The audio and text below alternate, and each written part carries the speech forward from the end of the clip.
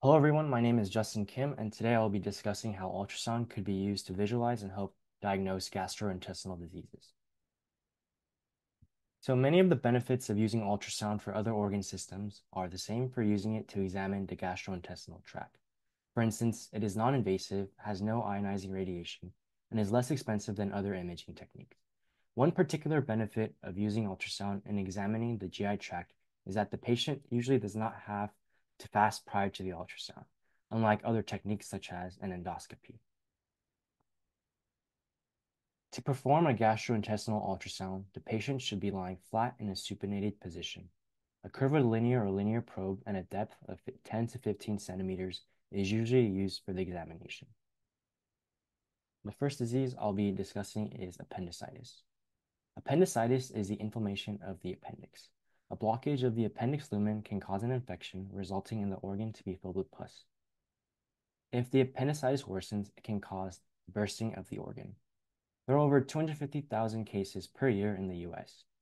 Pain usually begins around the patient's belly button and travels to the lower right side of the abdomen. Other symptoms include nausea, vomiting, constipation, diarrhea, and bloating. Some signs of appendicitis on ultrasound include the appendix becoming dilated and non-compressible, and fluid can also accumulate around the appendix. So here we have two images of an appendix. We have on the left side a longitudinal image of a normal appendix versus on the right side an inflamed appendix. As you can see, the latter has a significantly greater diameter.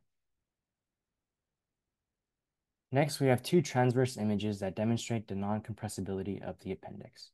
The left, we have an image of when the probe is used to compress the appendix. On the right, we have an image when the probe is not pushed against the appendix. We can actually see the measurements of the appendix diameter at the bottom. It is 0.866 centimeters on the left and 0.925 centimeters on the right. As you can see, there's no significant difference in the change in diameter.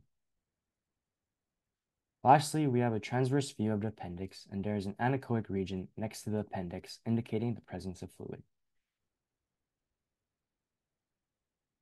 The next disease I'll be discussing is diverticulitis. Diverticulitis is an inflammatory disease of the colon. As an individual ages, the colon can form small pouches called diverticula. Diverticulitis occurs when the diverticula become inflamed. There are about 200,000 cases per year in the US. Pain usually begins around the patient's belly button and travels to the lower left abdomen. Other symptoms include nausea, vomiting, and changes in bowel habits. Signs of diverticulitis on ultrasound include bowel wall thickening and abnormal fat accumulation around diverticula. Here we have an image of a thickened colon at the top. At the bottom of the image, we have an anechoic pouch that indicates a diverticulum. Next, we have an image of a diverticulum and hyperechoic fat surrounding it. This is indicative of inflammation.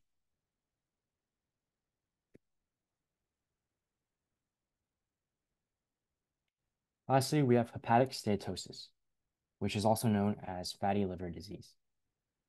It is the accumulation of fat in the liver. It's caused by an inability of the liver to break down all the fat that it is transported to it.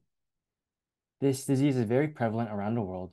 It is estimated that there are about 1.24 billion cases of fatty liver disease worldwide. Fatty liver disease does not always cause symptoms. However, when they are present, they include pain in the upper right abdomen and fatigue. Signs of fatty liver disease on the ultrasound include increased echogenicity of the liver and loss of visibility of hyperechoic regions around portal veins. Here we have an ultrasound image of the liver. On the left, we have a normal liver, and on the right, we have a fatty liver. As you can see, the right liver has higher echogenicity than the normal liver. Here's another example of the increased echogenicity. However, here we can actually compare the echogenicity to the kidneys. The left is a normal liver, and we can see that the echogenicity is pretty similar to the kidney. However, on the right image of the fatty liver, we can see that the liver has higher echogenicity than the kidney. Lastly, on the image on the left of a normal liver, the portal vein is distinctly visible with a hyperechoic region tracing around the vein. On the right image, the portal vein is not as clearly shown, and there is a loss of the hyperechoic region around the vein. The increased fat content of the liver clouds the visibility of the portal vein. To conclude, although ultrasound is not always the gold standard for the diagnosis of gastrointestinal diseases, it is evident that it provides great insight for these disease pathologies. It is particularly helpful for the first-line step of helping patients with abdominal pain and other gastrointestinal issues. Furthermore, the results of the ultrasound examination can guide providers on the next tests and examinations that the patient needs. Therefore, ultrasound is a very valuable tool that can be used in conjunction with other methods to help diagnose gastrointestinal diseases. Thank you.